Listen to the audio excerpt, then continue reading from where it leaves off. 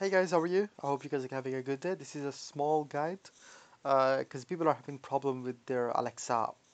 So when they talk with it, instead of replying to it, and it will simply just do a small beep for you because it was like a test thing, and loads of people just wanted to try it, but they are not able to find out how to disable that if they don't like it. So let me show you how it is. It's really simple because if you look in the settings, it says you have to go to the settings and general. It gets confusing. Yeah. So first of all, you just open your Alexa app. Oh, sorry, my bad. Yeah.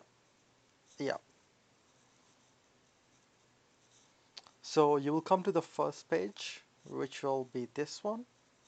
You can go to settings. Then you need to go to your Alexa account.